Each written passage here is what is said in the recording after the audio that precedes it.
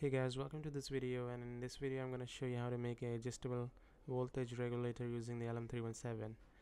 The LM317 is designed to supply more than 1.5 amp of load current with an output of voltage adjustable over 1.2 to 37 volt.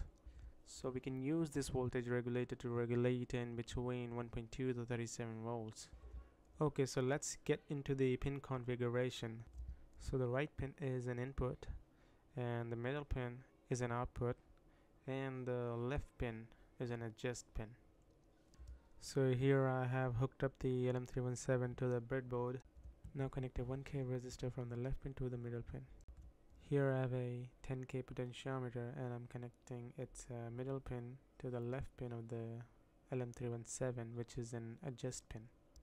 Now I'm connecting the right pin of the potentiometer to the ground. Now I'm going to add an LED for power indication. So let's connect the short pin of the LED to the ground, and the long pin is going through a 1K resistor to the 12 volts. Now connect the right pin of the LM317, which is an input pin, to 12 volts.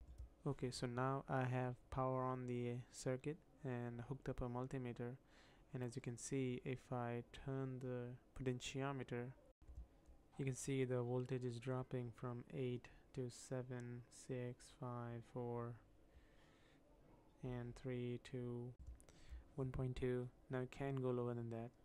Now I'm going to turn the potentiometer to clockwise and you can see the voltage is rising. So that's about it for this video, and if you enjoy watching this video, leaving a like will be greatly appreciated. And in the next video I'm going to show you how to read voltage from Arduino and display it to the LCD. So thanks for watching.